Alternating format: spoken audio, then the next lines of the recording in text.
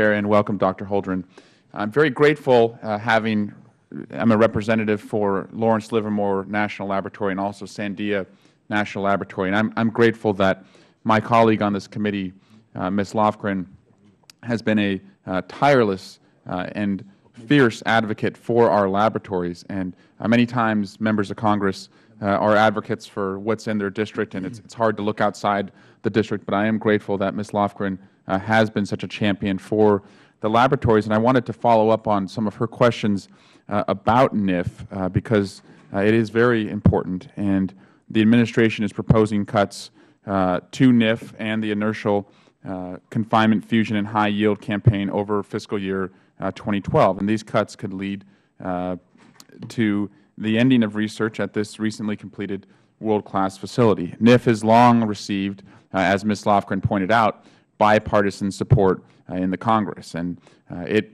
is at Lawrence Livermore National Laboratory, which is the largest employer in my congressional district, and it houses the world's most powerful laser and the preeminent tool in the world for this type of fusion research.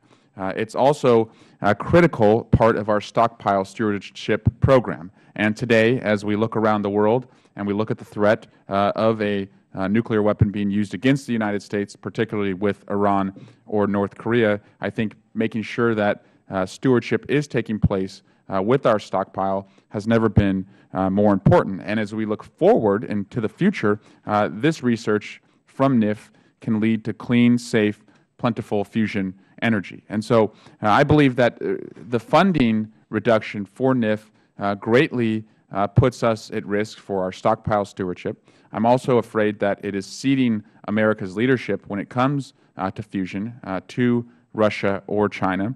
And France as well. They've also accelerated their investments in this area to compete in confinement fusion, and I believe this could put U.S. behind. Dr. Holdren, given our sizable investment in NIF, and up to this point, it's been the $5 billion initial investment and then the continuing operational investment, do you think we should pull support just as this facility is demonstrating its potential?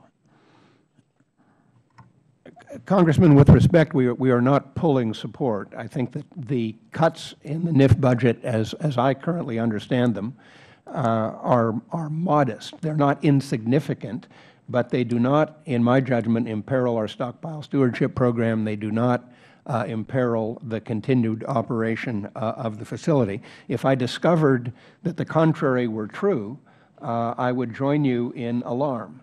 Our stockpile stewardship program is important. This is a cutting-edge facility, which is important to that program and to the potential future use of inertial confinement fusion as an energy source, and it is not our intention to shut it down.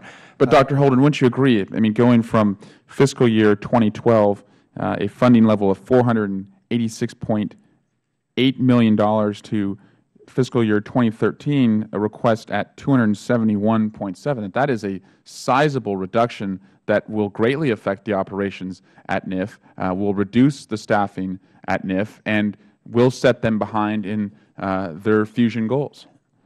I think there were a number of changes that contributed to that reduction in budget, partly the expanded use of the facility as a user facility and some changes in bookkeeping which affected it as well.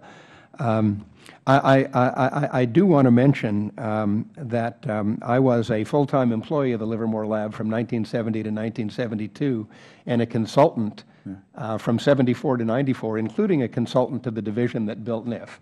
And I have a strong attachment to the importance of that facility. And as I say, if I thought that what was going on in the budget was imperiling the future use of that facility, I would do everything I could to prevent that outcome. And I was an intern for Ellen Tauscher in 2001 in this town. I saw NIF at its inception, and I see it as my role. And again, I'm very grateful that I have a colleague up here who also understands the importance, not just for our nuclear security, but also the future of our energy security. And I hope we can work together to make sure that it does have an adequate funding level so it can continue to make progress and, more importantly, reach the goals, which I hope we're close to reaching there. I will certainly continue to work with you and with Congresswoman Lofgren to that effect. Great. Thank you, Dr. Haynes. Thank you.